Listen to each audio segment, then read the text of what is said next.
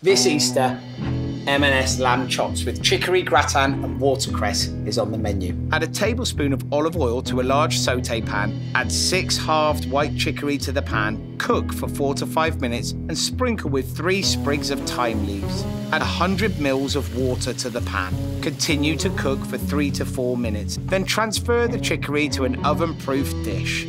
Spoon a jar of M&S classic bechamel everything sauce into a small saucepan and bring it to a gentle simmer.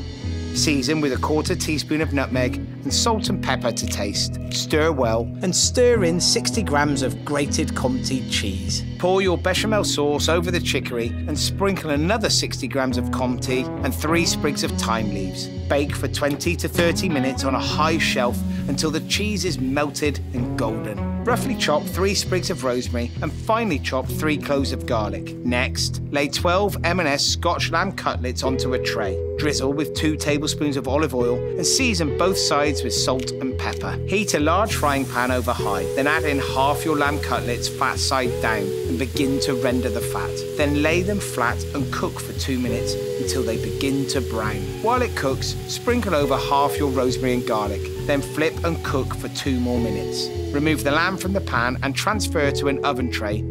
Add 2 tablespoons of flour to the pan and stir well for 1 minute. Next, add 100 mils of white wine, 400 mils of lamb stock and whisk until smooth. Then simmer for 5 minutes to thicken the sauce. Pop the lamb cutlets into the oven to heat through for 2 to 4 minutes.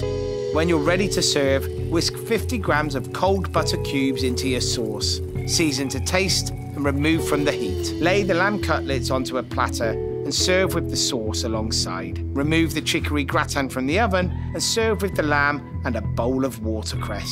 Everything tastes better when it's in season. I've got loads more recipes using the best of British produce from M&S. Click the link for some seasonal inspiration.